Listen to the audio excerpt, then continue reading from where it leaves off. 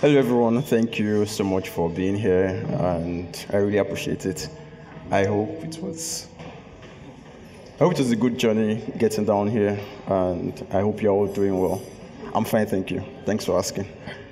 And I'm going to be presenting majority or some of my work in production design this evening, and which is why I've titled it "Building Fake Worlds Honestly." And so let's get into it. Again, I'm Ogunnaike, and that's me. I currently work as an art director and production designer at Jelo Studio, and these are some of the guys I work with. That's the team. It's Solomon and Neka. That's Mayowa and Joseph, and that's me again. Typically, most of the work I do blend between digital and tangible work. So sometimes I could be doing 3Ds and animation. Other times I could be doing packaging design or industrial design. And some other times I could be doing set design work and production design work that usually entails me talking with builders and artisans, doing shop drawings like this, or trying to match paint and also setting out props. So some background about myself, I really wanted to study production design or industrial design, but at the time I was applying to get into university, I don't think there was anything as such. So I applied to study architecture, and these are some of my favorite work from architecture school. The image at the top right is just an A4 paper will be given to you, and you'll be asked to fold it into something that is self-sustaining and that's very structural. And your submission would usually be very nerve-wracking. So you would drop your submission, and lecturer would just take probably his phone or a textbook and drop it on whatever you have folded with the paper and see how long or how much weight it can carry. And I don't remember what this was, but this is also something from architecture school, and this as well. This is, if I remember correctly, it's UN Habitat project with Kogi State government, and this was just scale model for that.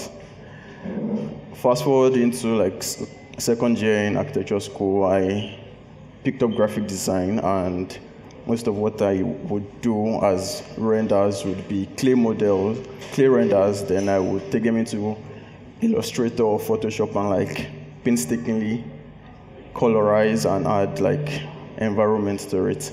And I got a job at AWCA, which is like an idea consultancy and artist representation agency. And most of the work I did there was centered around creating posters for like events, movie screening, and Big 60 and Block Party were in-house events. They were like pop-ups and cultural festivals. Block Party was a street party. And also did very art-inclined things like this project with Poly Alakija and Lagos State government. This is under Falomo Bridge. And this was with Caro Akporari, and it was called Your Had's Year or Had Year. It was typically artwork that could be put on billboard and exhibited. Then I started working at Afro Minima, where I was doing physical product design, and I was making tangible stuff. And I would describe the ethos of Afro Minima as very simplistic, inspired by Yoruba culture and influenced by urban lifestyle. And we created a few platters for some restaurants in Lagos, created this stool, this shelf, and a few other things.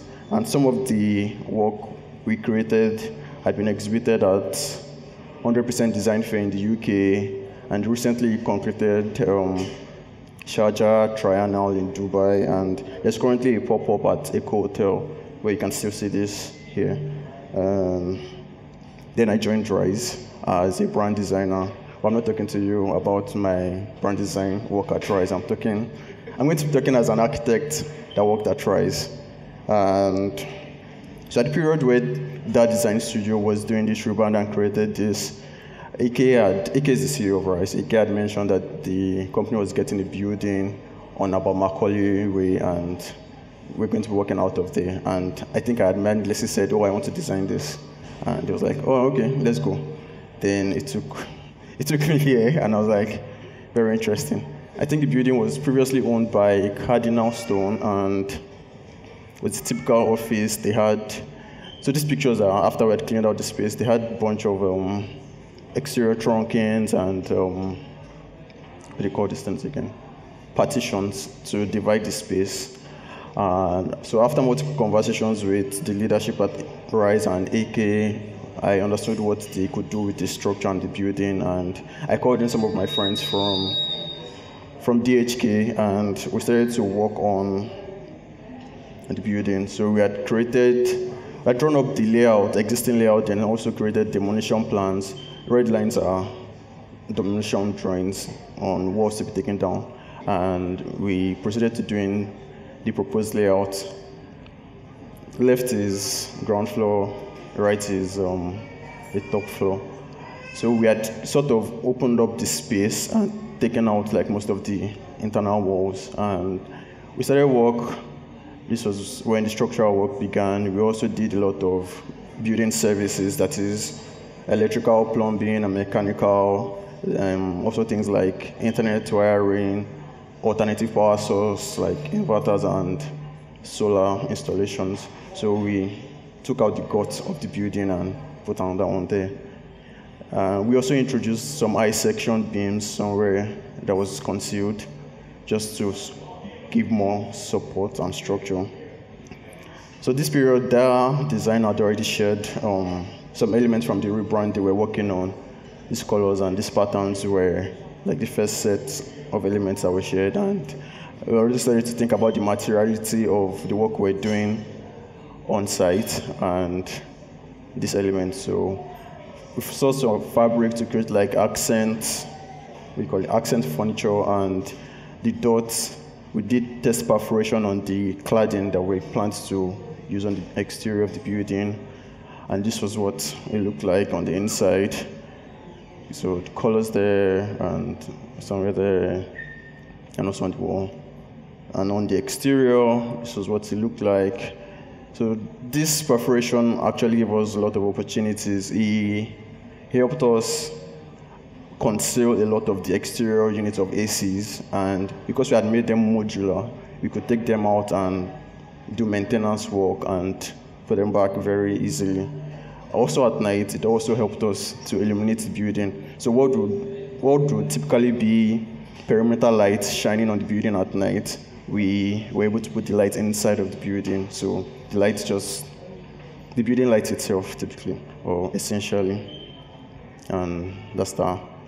Then I discovered production design. So in the process of finishing the building at Rise, myself and Jordan worked together at the studio, and we've been obsessing and talking about a lot of design in movies. So some Wes Anderson movies, and I think the Grand Budapest Hotel was the one that did it for us, and we were like, designing in movies is actually something people don't talk about a lot. Then we had also seen a talk by Annie Atskin. She's a graphic designer, but graphic designer for film. So we're like, this is something very interesting. Then we started to explore that with brand ads, and because brand ads just have this very fine, cool thing that we resonate to very strongly. What's production design? I would describe it as all the process involved in creating the visual narrative or the visual consideration for a movie. So if you take a frame of a film right now and take out the actor or whatever you see in the background, be it colors, frame on the walls, and lights, that's what production design is. And it just helps push the story better. So imagine you are listening to a story and you're also painting a picture in your head. That's what production design is. And these these are the processes involved. So the set construction, which involves either building a scene or building an installation that's going to be used on film, prop selection, set styling, furnishing, artworks that could be on the wall or framed pictures or some, and practical light sources that you can see within a frame. Then scenic painting is like a recreation of a scene where either you're trying to age something or you're trying to make it look pristine or create something that you can't have originally. And graphic design is if you have like posters on the wall, calendars, or even a map, or even a signage that says go this way. So all these things, even in newspaper, you can't just have a random newspaper or a live newspaper on film. You have to like design it. Then objects the actors will interact with. It could be a phone, it could be even a drink. So imagine you are filming and someone's supposed to drink any wine. You can essentially give them a wine so they don't get drunk. So you have to replace whatever they are holding with something that looks like a wine. And it could be a knife as well. Then screens. So consideration for screens could be phone screens, computer screens, TV screens, or even a billboard, and costume. So there's always this back and forth for costume. Either it's the stylist's responsibility or the production designer's responsibility. And that's because some costumes need to be designed. So take for instance, you're filming in a cafe like this and it's branded cilantro. The waiter or bartenders will have something branded cilantro. That's production designer's responsibility, not the stylist's responsibility. So that's why costume is here. So I would show some case study just to explain this process. Yeah, typically starts with highlighter and a script. So it could be a 100-page script. You just need to sit down with highlighter and mark out things that give context. So bedroom, a bungalow, opens the door, the actor's working, pick up a key, so just highlight everything. So while I'm doing that, I also simultaneously make like an inventory directory. I use Notion a lot, so I'll do that in Notion, create a list of things, then create scenes that they'll be used in, create the quantity needed, and how they're going to be sourced, rather printed, produced, rented, bought, or fabricated. So do that, and the first case study is Maggi. So I had worked on this with Dabest as director, Fed as DOP, and the brief was essentially to create a kitchen for a cook show. And the cook show was going to last about 20 days, I think. And typically you expect a kitchen to be within a building or within a facility that has need for a kitchen, but we're doing this in an empty studio, and this is what the design looked like based off the script. They needed a door on the left there so the host could walk into the kitchen and have the cooker and basin so in the center. And after we had presented this, sorry, I say we a lot, it's not French. I mean we as the collective of people I work with, because I can't single-handedly do all this work alone or all by myself. And we presented this, and the feedback was make it yellow. Then we redesigned to this and figured out we used about 5 to 6 different shades of yellow on different textures and different surfaces. After this was done, we needed to figure out how this kitchen would work. So plumbing for water, because there are 2 basins here, and the cooker, also electricity for the fridge and all that, because it needed to function for the cook show. While the construction was happening, we also needed to source for fittings and faucets, surface finishes, the floor, and cookers. So I really wanted to use induction cooker for this, but clients wanted, or director wanted, wanted a cooker that has flames because it will look cool on camera. And yeah, this is what it looks like while we were building. So while that was happening, I had to also go back and read the script and read recipe list and recipe list to figure out what was going to be cooked. So all this is production designer's responsibility. They're going to make fufu, they're going to pound yam, so you need to bring all the elements required, and also in the right brand colors and in the right appearance. They can't look like they had been used, or they can't look like you just brought them from your mom's kitchen or something. So we had started to style after building, then also included practical lighting. So this light source you see here is what we call practical lighting. It's almost not very functional, but it needs to be there just to make everything look all together. And I'm not sure this image is showing like this. This is what... It's a new season of Ramadan, a season of kindness, sharing, and lots of cooking. It's also a new season of Maggi Diaries that will keep you inspired with amazing recipes for every taste and budget, where we bring out the amazing flavors in every dish in a way that only Maggi can, to make every iftar more enjoyable for all 30 days of Ramadan. Maggi Diaries' new season is showing every day, and everyone is welcome. Yeah, that's what the finished kitchen look like. Thank you.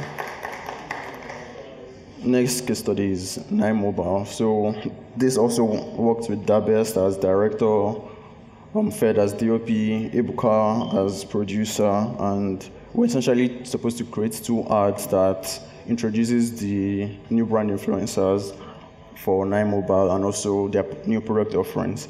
The first one was with Benson, formerly known as Buju, and the script was to create a studio where he's trying to record something and publish online, then somehow, some way, Nine Mobile facilitates that and he publishes it and it goes viral. The second one was set in a TV show set where the brand influencer, who is Beauty, was asked a question and she's at the process of her answering. Some guys backstage, I think the janitor and stylist, overheard, and they felt inspired and motivated and gingered and happily ever after. For the first one, we had done a recce. We had gone for a recce to inspect the location where we're going to build, and that's what we're doing this video. My henny, no get time for no any Kenny. Music, it don't fool my belly. Oh yo me, I'm ever ready. Machiavelli don't double demi. Make a girl toes curl like Jerry. But I can't say that I'm a romantic guy. I don't care about remorse. Oh, she let me remorse. Sipping Nemo, Oguro. Ogu me my booyah. Yeah, so all those gesticulation you are seeing is we're just trying to decide what we're going to do with the space. I think it was an abandoned building and wanted to convert it into a recording studio. So I designed the booth, the recording booth, and the sound engineers like console. That's what's happening here. So here is what you see when I take consideration for screen in production design. You usually have like green screen over any screen. So VFX can either superimpose something or they can replace whatever is supposed to be there. Then to prop sourcing for the set, we had decided on these, and that's Josh's IO bench. So we also try to infuse artist work in the work we do, and also practical lamps again and plant. This is what So in order to push out the best content for our subscribers, we need to determine his outfit for the album cover. Like many things in life, making great music is a process.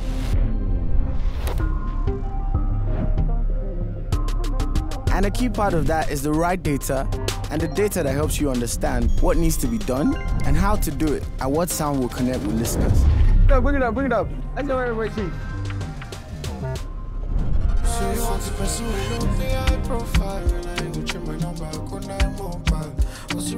So, whatever aspect of life you're into, enjoy the journey. Nine Mobile's got you covered. Dial *301# now. 9 Mobile. Yeah, that was the first one.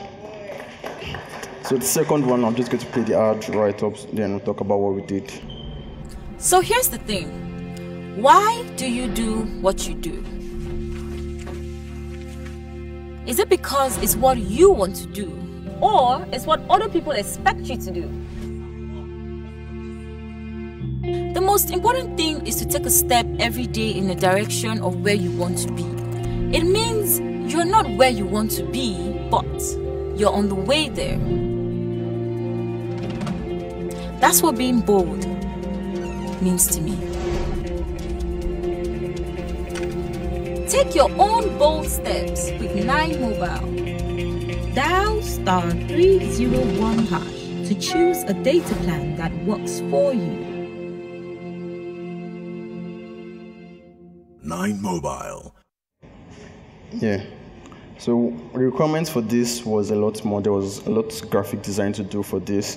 So we had come up with nighttime chart, cheesy name for the show, and I had to design what the identity would look like. And also we created some icons for other scenes I would show you. So that's the logo there that you see in the center of the screen. And we had also built this platform that was supposed to be the stage, created this furniture that they're sitting on, and also we sourced about 200 plants just to create this that barely showed. Then iconography and wayfinding for this scene, and also when doing graphic design for film, you need to do like multiple variations, so almost like you're doing active and inactive icons. And here we had to recreate floor tiles because green.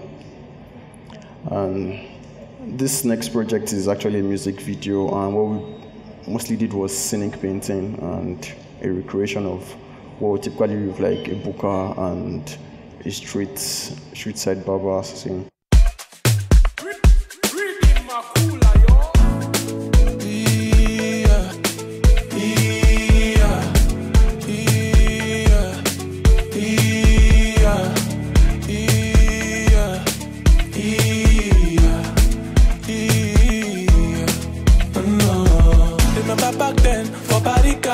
My chica de chi with the sakpa, and bukata for the matter. Eruku pogon for the zanga. Na the music, na you give me liberty. Call it freedom, I dey fuck life, me walk on down, and I go chop till the kingdom come. I do bele do mare, I do for opa. Na you give me the package, so make nobody come de buga. When I do titi kati, they dancing, they josi you. Oh no, oh no, oh no. So, just need to skip. The next one is also a music video. It's fun. The artist is Jelo. Ebuka was producer, and what we did was mostly graphic design, and a lot of it because we needed to create font, a lot of cash, and we didn't want to, we didn't want to reuse anyone that was rumpled, folded, or badly, that was wonky, just because some of them are going to go into a counting machine, and that's just the trailer. I would play the video afterwards. So what we did aside sourcing for all the elements to style this scene was design notes that were going to be used and also produce them in the right way. But because we're not central bank or we're not minting press, we just need to find a way around it, and this is what it looks like when designed. And you also need to take into consideration things like this, so people don't take your money and go and spend it and say you give them fake money or something. So I'll play the full video so you can see what it looks like. Yeah, that's what. Thank you, and thanks for listening.